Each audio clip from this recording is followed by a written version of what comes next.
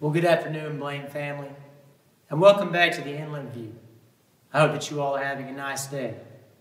Now, you might notice that I'm dressed a little more formally than I typically do today. That's because we had a funeral service this morning. We gathered and celebrated the life of a beloved member of this congregation. As we shared memories, there were laughs and there were tears. We were encouraged by God's promises in Scripture. And as I sat and I watched the people who had gathered, I was taken by how holy those moments are when you get to see people giving one another care and receiving care well during times of grief and transition. I was thinking to myself, what a holy moment. You know, just yesterday, Pastor Will and Pastor Isaac and I sat down with our pastoral cabinet, and we talked a little about their ministries and some of the things that were impactful for them. And I was surprised to hear just how many of them mentioned funerals. Funerals were something particularly special to them, something they're still willing to be a part of. It's funny. It's one of the most difficult parts of our ministries, caring for those who are grieving. But it can also be one of the most fulfilling, one of the most life-giving. It's fundamental to who we are and how we minister as Christians. This afternoon, I went over to the hospital.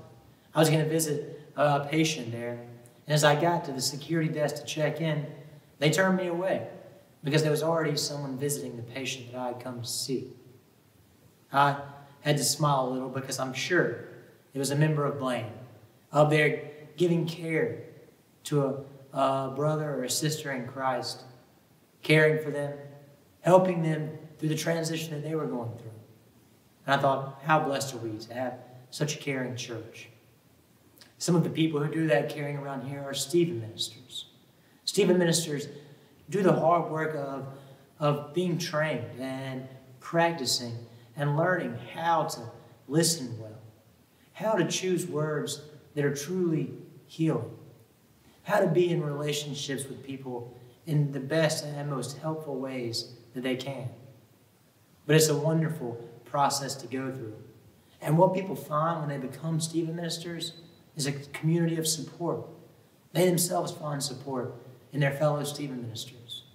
They find that they could do something that they didn't think they could do before. That they can be with people in a way that truly makes a difference. Whether that's with their care receiver, or their family members, or just someone that they encounter in the community. They learn a new way of being. It's truly a life-changing experience. And I hope that you'll read about becoming a Stephen minister below. See, in February, we're having a training, and we're hoping to recruit some more Stephen ministers this year. It's an excellent program. It's a huge help to the pastors and staff here at Blaine to know that there are others who are willing and qualified to give good care to members of our community, and it makes a huge difference. And on the other end of things, we also are always looking for care receivers. If you know someone who might benefit from Stephen ministry, or if you yourself might benefit from Stephen ministry, we encourage you to look for information about that. Contact Jane Sparks or Mandy Carricker and reach out. It can be life-changing, and it can be extremely helpful, whether you're grieving, whether you're going through a transition. It could be something as serious as losing a loved one, or something that you might think is not serious enough, even if you've moved to a new place. If you're new here in Merle's Inlet and you're transitioning, if you have children who are going to college and you're finding that change to be difficult, that's what Stephen ministers are there for. They want to be supported. They want to give you good Christian care and friendship, be with you through your journey. It's an excellent program, and it can be extremely helpful and extremely productive for the life of the church to be surrounded by people who give care well and also people who receive care well. It creates holy conversations, and it's been a part of our tradition since the earliest days of the church.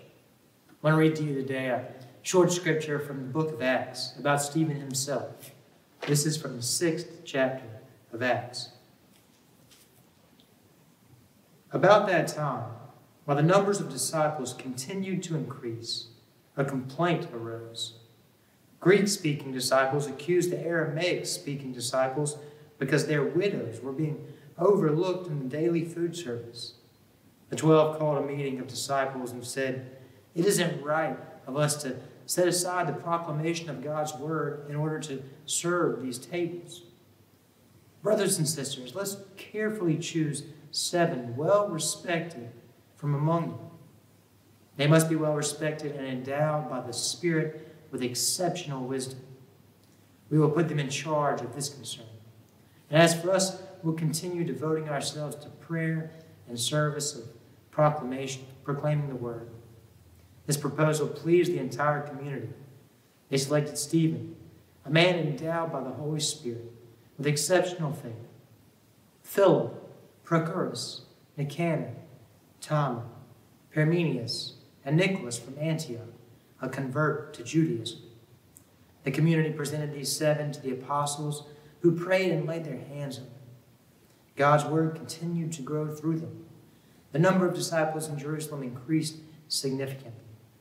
Even a large group of priests embraced the faith. Thanks be to God.